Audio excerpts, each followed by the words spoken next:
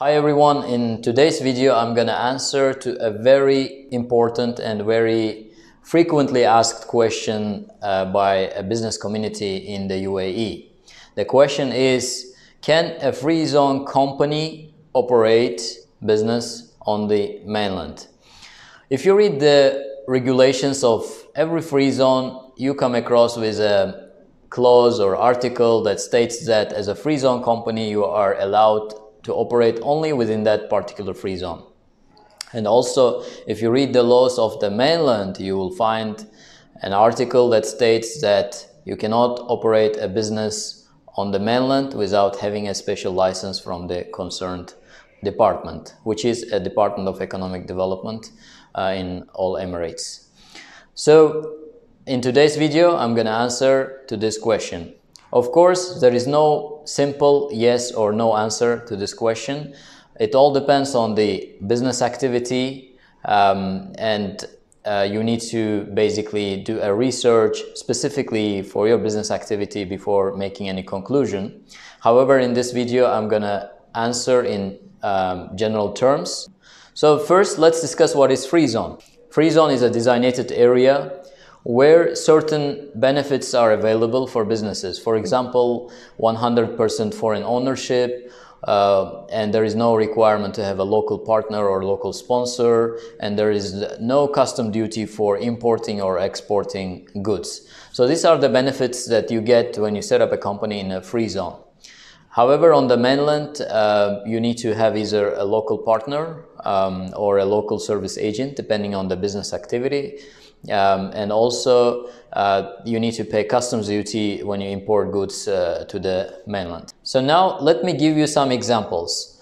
First, let's see how the consultancy activities work. If you have a consulting company in one of the free zones, then can you operate on the mainland? Of course, you cannot operate on the mainland. However, the laws do not restrict you to deal with persons or companies located on the mainland. You can still provide the services to companies or people who are not within your particular free zone. They can be on the mainland or they can be in other free zones. So this does not constitute operating on the mainland if you provide services from your premises inside the free zone to companies or persons outside that particular free zone. The second scenario, if you have a service company, for example, let's say if you have a cleaning services company in a free zone, can you provide service on the mainland? In that case, as the cleaning services are physically provided in the location where the cleaning services need to be done, so here you are not allowed to provide services on the mainland with a free zone license because you are physically going to the mainland territory and providing the services there. So this is not permissible under the laws. And the other scenario is for trading activities. If you have a trading company in a free zone, can you sell products on the mainland?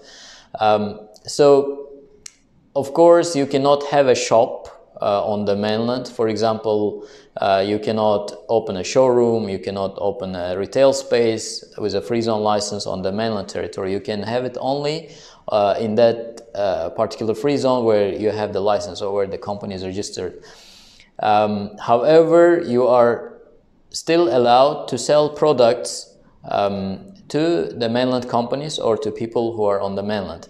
The only thing that you need to be aware of is when you sell products to the mainland company, those goods need to go through the customs clearance. If you're selling products from the free zone, it means as if you are selling from outside. So your buyer, which is supposed to be a mainland company, needs to clear the goods and pay the customs duty before importing the goods to the mainland. The other scenario, if you are selling goods to individual customers, so in that case, if you're selling goods to individual customers, then you need to make an arrangement with a shipping company who should handle the customs clearance on your behalf. So these are the examples for different types of activities. However, as I mentioned at the beginning, there can be specific activities where the answer could be different, because there are certain activities which are regulated by some authorities, let's say real estate activity or financial activities. So in those cases, you need to do particular research and find out the answer. I hope this video was helpful, and if you have any questions or comments, please leave them in the comment section. And thanks for watching this video. See you next time.